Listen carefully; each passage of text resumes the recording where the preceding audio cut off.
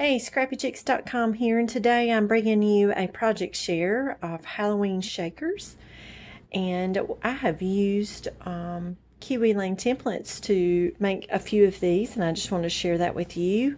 The base for all of my shakers I'm showing you today is the a la carte festival, and my camera's not going to focus on that. So this is the basic template that I've made or used to make the shakers. And I'm going to show you more details. I'll try and zoom in here. Of course, I've got to shake and make that annoying sound that some people say is annoying, but I like it. So this shaker was made using the a la carte festival as the base.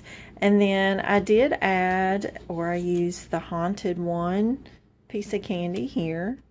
These other elements are stickers that I already had in my stash. And this one is I Want Candy. And then the next one I made was Beware. And I used Haunted 3, and I just flipped it over to get the cat. And this one's Beware, Scaredy Cat. The next one is So Batty. And I used the a la carte bat on this one.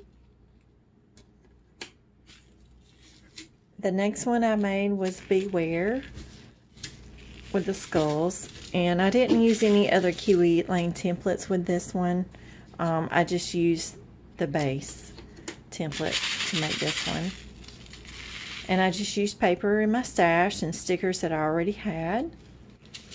The next one, I didn't use any additional Kiwi Lane templates, just the base template, but this one's called Pumpkin Carving. And I just used papers and stickers and foam stars on this one. And the last one I made is candy corn. So I do not like candy corn, but I sure do like candy corn paper, and I think it's pretty in the colors.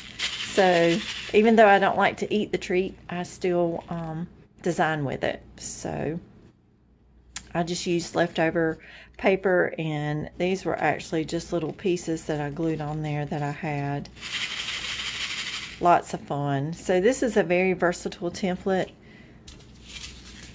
Thank you so much for watching my quick project share. I may end up doing a tutorial on how to make these.